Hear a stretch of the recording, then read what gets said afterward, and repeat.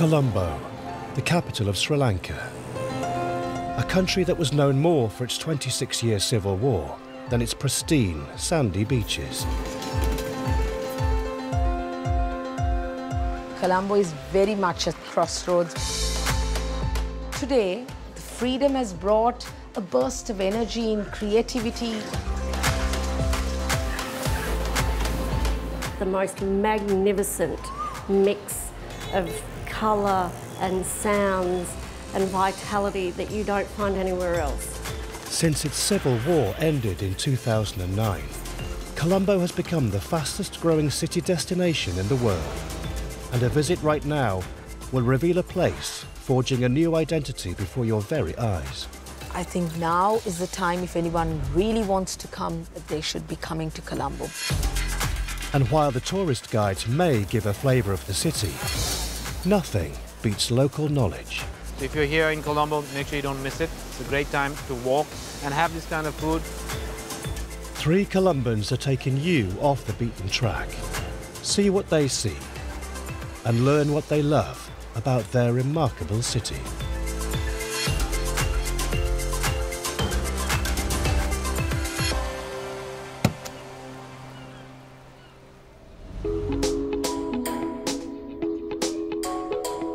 My name is Sonali Dharmavardhana. I was born and bred in Colombo. I'm a fashion designer. I'm also an artist, and I specialize in heritage art of batik. Batik is a form of wax resist that people over the years have used to value add to fabric. From this humble workshop, Sonali runs a top fashion label in Sri Lanka, using centuries-old techniques. You definitely won't find places like this in the travel brochures, but Colombo is a city that invites those who want to look behind the scenes.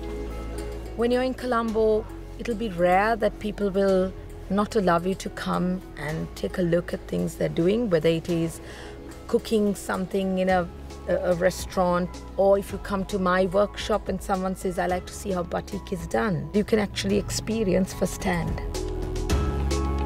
There is an old world charm about it, and still there's a little bit of village life right in the heart of the city.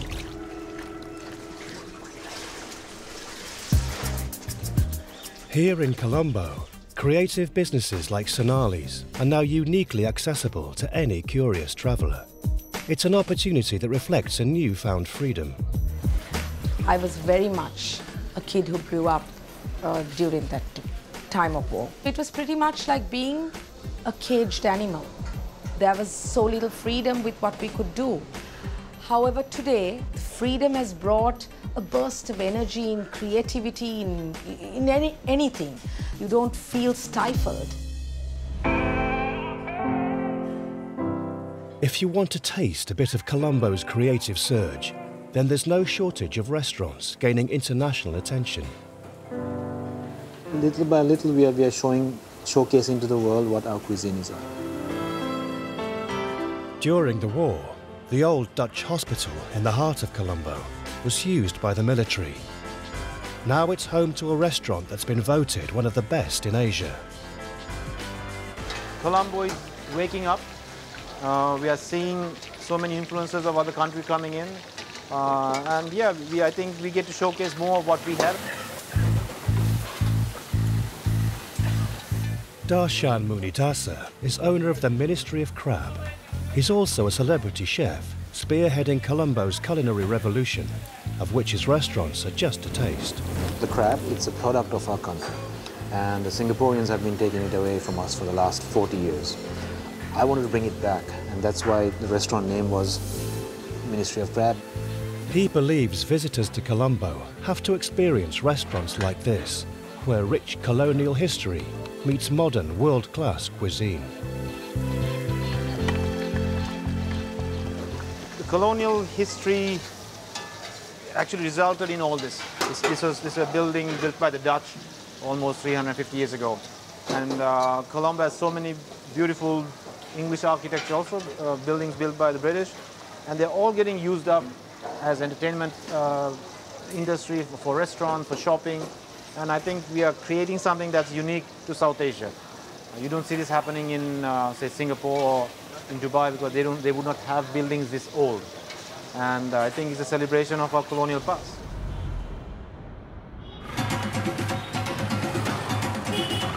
Colombo was recently ranked the fastest growing city destination in the world. Yet some of the city's best experiences are in places run by locals, for locals. When you come to Sri Lanka, there is one thing you must do. You must go to Peta Market to take in the sights and sounds and smells of Colombo. Gabby White is an Australian expat who's been living and working in Colombo for 21 years. She believes there's only one way to tour this sprawling shopping district: in the back of a tuk-tuk. If you're the wealthiest Sri Lankan or the poorest Sri Lankan, everyone ends up in Peta Market. This market will give you a window into the life of Colombans like no other. But for Gabby, it's the spices that give Peta its unique flavour. You find when you go to different people's houses, they always have a different spice mix. And, some people prefer more cardamom, some people prefer more chilli powder, some people prefer more cloves in their food. So this is where shops like this that exist is really fantastic, because people have had their spice traditions passed down from their grandmothers, their great-grandmothers. You know, here you get to actually look and feel and touch and smell, and the smell is amazing. You can find just about anything in Peta Market. Be prepared to negotiate a price and always do it with a smile. Sri Lankans do everything with a smile, and I think it helps if you also do everything with a smile, and you'll always be looked after. It's lunchtime at the Ministry of Crab. What's this? Steamed crab? Steamed crab for now, yeah. And Darshan's having a catch-up with his partner in the restaurant, Kumar Sangakkara. It's been a good experience opening this place up and seeing, Sri Lankans really embrace it. It's a risk as well. You don't know whether people will like this, but the last 3 years have proved that people are really ready. Kumar knows as well as anyone that food isn't the only thing that unites people in this country. He's one of Sri Lanka's all-time greatest cricketers. Whether you know the rules of cricket or not, if you want to understand Colombo, you need to experience this national obsession. And you don't need to get tickets to the big stadiums here to enjoy the sport.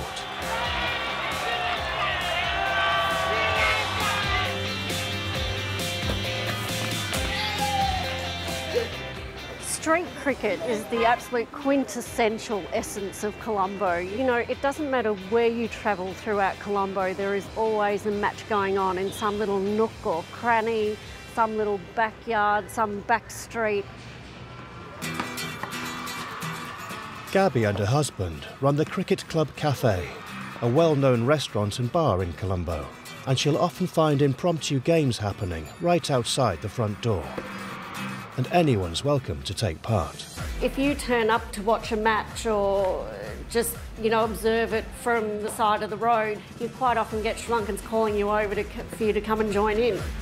They would love nothing than to be showing off their skills and to get foreigners involved to show them how good they are at cricket. They can never stop talking about it, really.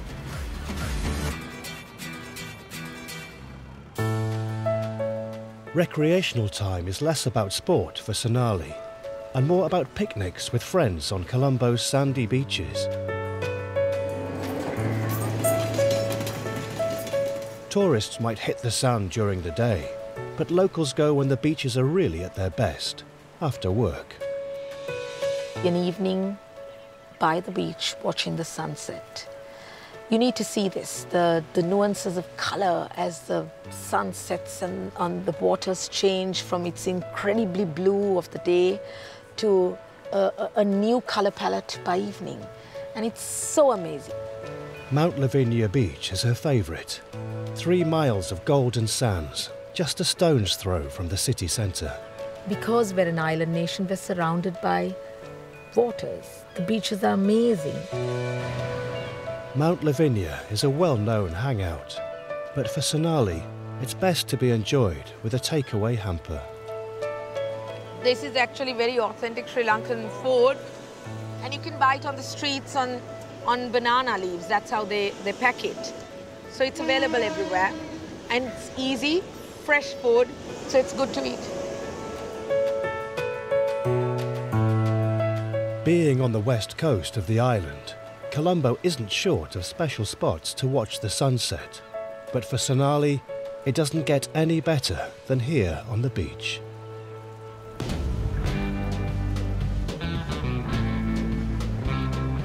A few miles up the coast, in the historic heart of the city, is Gallface Green.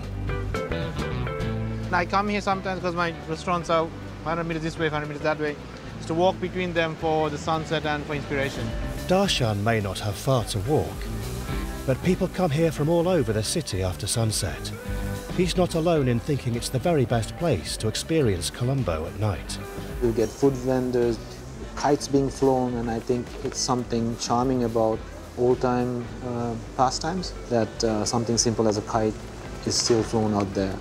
And the food are influenced by the different ethnic groups of this country.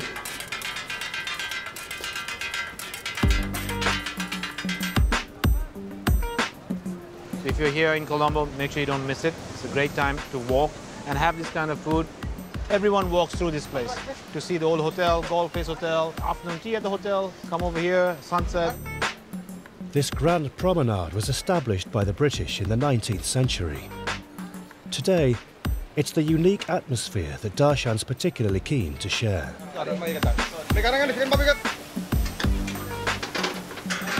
It's ambience too. I mean, you don't get anywhere where the Indian Ocean is like 10 feet away from you. There's saltiness in there, the wind's in your hair. It's an amazing place to come. While Colombans are proud of their history and culture, there's an emerging night scene in Colombo you might not expect. I feel a little sad that people look at us as a third world country, and when you say you're from Sri Lanka, sometimes people don't know where you're from, and they have a perception that we are still an uncivilized nation. Colombo is very much a crossroads between a Western culture and the traditional part of it. Sonali's showcasing her latest designs at Colombo Fashion Week, but tonight is as much about fun as fashion. Colombo is much of a social life. There is anything you'll get in any other part of the world. And I think it's important for people to come and experience that. So you will have a little bit of that old-fashioned, old-world charm, and then there'll be this buzzing, very international, multicultural flavor that gives it a happy balance. We're just given birth to peace, as it were. It's a fresh time. I think now is the time, if anyone really wants to come, that they should be coming to Colombo. Tonight's show has been a huge success, but for Colombo, the party's just getting started.